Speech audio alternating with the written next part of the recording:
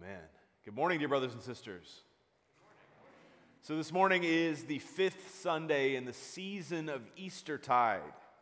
And it's also, obviously, I would imagine at this point, our monthly all-family Eucharist service. So the church's vision is to be a multi-generational family of Christ followers who are characterized by worship, community, and mission. So one way that we live out that vision is by inviting our children to be a part of our sermon time once per month. Now we realize that children and adults have different maturity levels and different cognitive abilities, so there are lots of opportunities for age-appropriate teaching for the children. However, once a month we like to keep everyone together for a few reasons. The first is that it gives our children the opportunity to practice what we hope they will do for the rest of their lives. Rather than being catered to on every level, we let them grow in maturity together with us. Second, it gives us adults better understanding of what it looks like to come to the Lord with childlike faith. Jesus goes as far as to say, unless we become like a little child, we will never enter the kingdom of heaven. What a blessed gift it is for us to have the opportunity to learn from our youngest brothers and sisters. Finally, it is how we live out our beliefs and values. We believe that our children are our covenant children, and therefore are full members of the family of God. This doesn't mean that they don't have to take personal responsibility for their faith one day, but simply that we catechize them into the faith from day one rather than expecting some sort of conversion moment someday. So we'll show a little bit more grace today to the extra noises that are going to be around us, inevitably, because having our children with us is good for them, and it's good for us. Right? Thanks be to God. So if you have your Bibles and you would like to follow along this morning, open with me to John chapter 14, and we'll be focusing on verses 15 to 21. All right, children, are you with me this morning? Yes. All right. I've got a few questions for you this morning, and we'll begin with just one question. But first, you need to put your thinking cap on. Can you put your thinking cap on for me? Put on your listening ears. All right, great. So here's my question. Are you listening? All right. Can I see your eyes if you're listening? Awesome. Have you ever felt alone or by yourself? Yeah.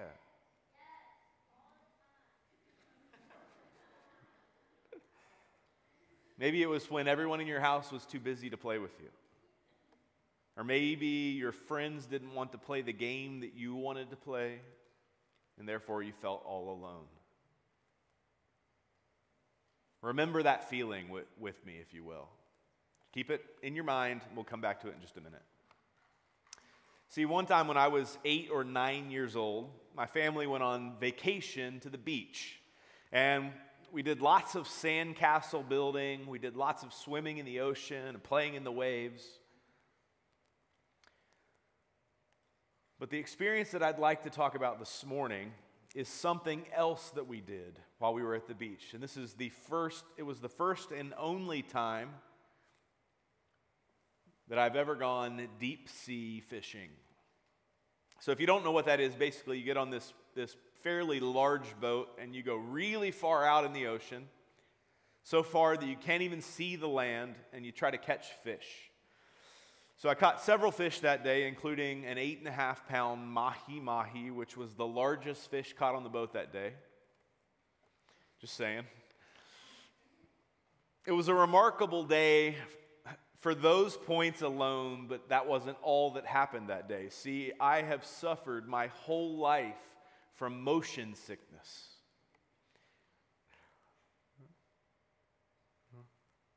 Not the kind that causes me to vomit, but the kind that just makes me feel miserable and like I want to go to sleep. Does anyone else get car sick? Does any of your children get car sick? Well, that day the ocean was particularly rough. So my normal car sickness was cranked up to level 11. And I also, for the first time that day, learned what seasickness was. I remember thinking about how all I wanted was to be alone, to be left alone, in order to be somewhere quiet that I could calm my stomach and be able to rest until I could feel better and be able to get back to fishing. So there, though, on this boat that day were about 3 or 4 big families. And no matter where you went on the boat, there were people, loud people. When I just wanted to sit alone in my misery, my mother stepped in, as she is known to. This is one of my favorite memories with my mom. Basically, I curled up in a sort of ball on her lap until I was able to find some relief. She gave me good advice on how to feel better, keep drinking water, maybe try to eat something, and perhaps more importantly than anything else, she just comforted me. So let's go ahead and remember that memory of the time where you felt alone. Is it back in your head? That feeling? See, we all have these moments in our lives where we feel like we are all alone. Sometimes our aloneness comes from others. Sometimes, like mine, it comes from our own desire to separate ourselves from others. But deep down inside, we always feel the desire for guidance and companionship. We see the psalmist express this sense in Psalm 23, verse 4, when it says, "Even though I walk through the valley of the shadow of death, I will fear no evil, for you are with me. Your rod and your staff shall comfort me." When things are going poorly, we feel all alone. We want someone else to step in and to tell us how to feel better, to wrap their arms around us and tell us that everything is going to be okay. We want to hear the comfort of a dear friend. We want to feel the comfort of our mother's arms. When we feel alone, we long to be comforted, simply.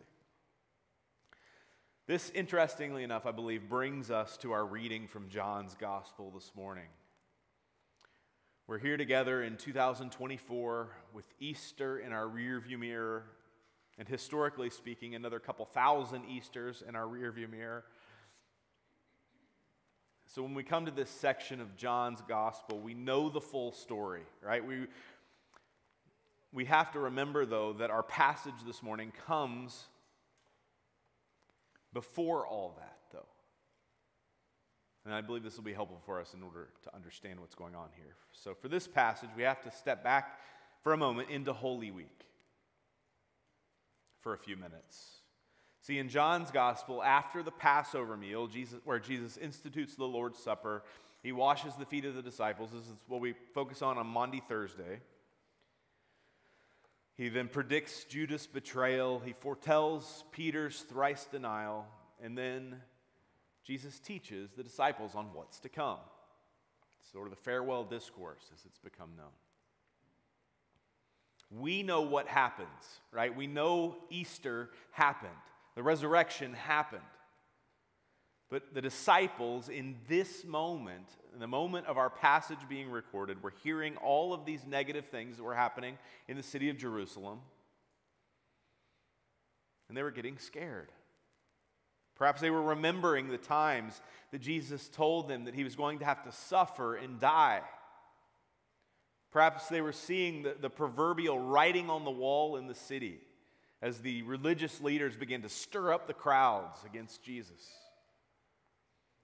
And maybe they could see the way that things were going to end. There's only one way that this can end. And they were beginning to be fearful. So Jesus takes this opportunity, right, to alleviate some of their fears. Knowing this, he tells them that for those who love him and those who keep his commandments, another will be sent to help and to comfort them. Our text says another helper specifically. If you're looking at your Bible, you'll notice that helper in this passage is capitalized. That's a weird thing to be capitalized in a sentence if you know anything about the English language. But because rather than a sort of general and unspecific helper, we see here a reference to an incredibly specific helper. So in Greek, this word is translated, the word translated as helper here is parakletos, or paraclete is kind of how it's transliterated often into English. This was a common word in Greek. It's not a special Bible word. It's not something that's been co-opted in a new way. It's a normal word in Greek culture to mean legal counsel.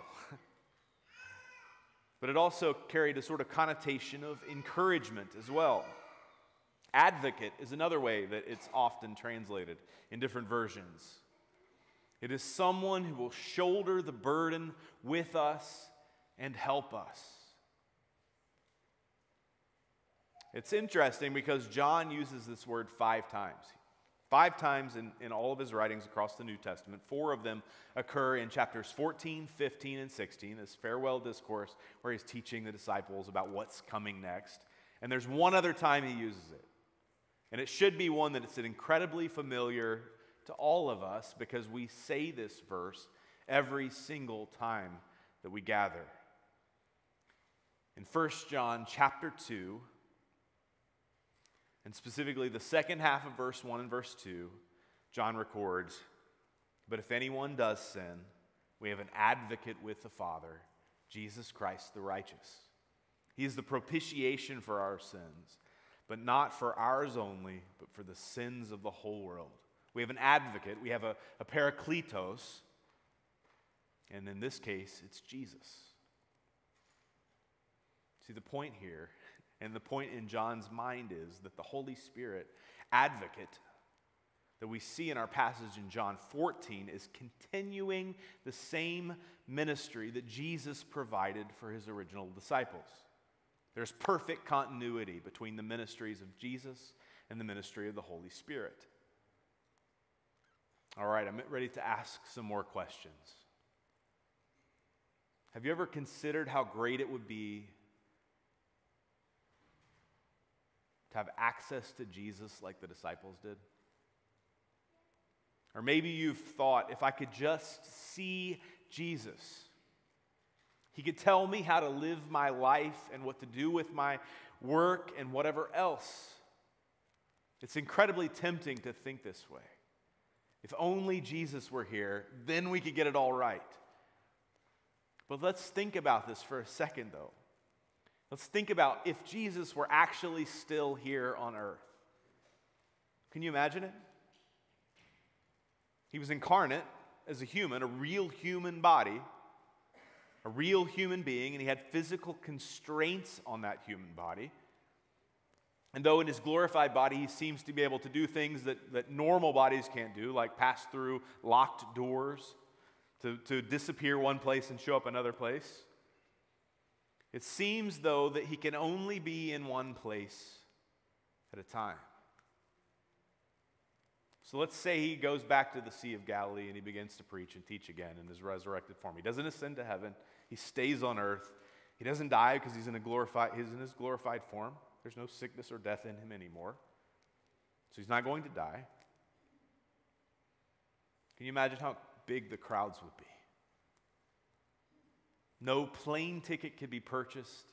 No boat could be procured. No train from Europe could ever be afforded in order to get anywhere near Israel. You think it's hard to get Taylor Swift tickets right now?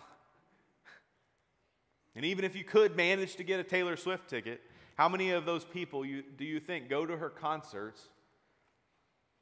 How many of them do you think have ever had her become an advocate for them? Now, even though Jesus is better than Taylor Swift by an order of magnitude, somewhere around the size of the universe, the point is that if Jesus desired to have the same relationship with everyone in the world in his incarnate form on earth, it could not happen. He can only be in so many places. So enter here the Holy Spirit, the Holy Spirit Paraclete, a different advocate. The same one in nature and mission, offering the same advocacy, the same comfort that the disciples had in Jesus, yet now available for everyone. The Holy Spirit will come alongside us and indeed live within us to provide the same wisdom, guidance, and healing that Jesus provided. Through the indwelling of the Holy Spirit, the very presence of God, the very presence of the triune God dwells within us. Have you grappled with that reality? See, if the words of Scripture are true, which I believe they are, then we have to face the reality that the Spirit of the living God dwells within us. Jesus made this promise, and he is trustworthy. Now, at the risk of sounding overly obvious or overly simplistic, the point of this morning's sermon is to say that you are not alone.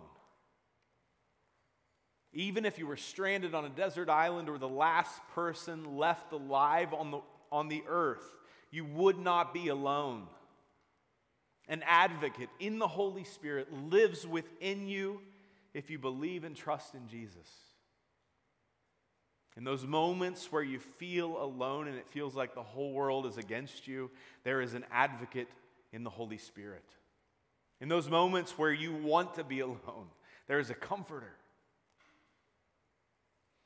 In those moments where you think you've messed up too much, where you're beyond redemption, there's one who is advocating with the Father on your behalf day and night. He has promised that he will not leave you as an orphan. We will no doubt discuss more in how to hear from the Holy Spirit and how to experience the ministry of the Holy Spirit in the weeks to come as we press on toward Pentecost. But for now, I think it's worth taking a moment to rest in and allow our souls to settle in the fact that the Holy Spirit of the living God dwells within us. Romans 8:11 says, "The Spirit of him who raised Jesus from the dead dwells in you, and that he is bringing you life." I believe that as we see ourselves this way, as we take on the identity of those who are indwelled with the Holy Spirit, with an advocate who can never be taken from us, we will find a sense of security and boldness that will drive away anxiety and fear. No matter what comes, even if we take a stand for something we believe and it causes everyone in the world to hate us, we will never be alone. The Holy Spirit will always be there to offer wisdom, guidance, and healing. All of these things, the ministry of Jesus continuing on in our lives. And as we receive, so we can give, right? As we are loved by God, then we can love others. So then, as we receive the ministry of the Holy Spirit in our lives, we can be used to minister to others. There's a whole world full of anxious and lonely people. May the God of peace, which passes understanding, use us to invite others into the rest that only comes through God. Only through the presence, God's promised presence in our lives. In the name of the Father, the Son, and the Holy Spirit. Amen.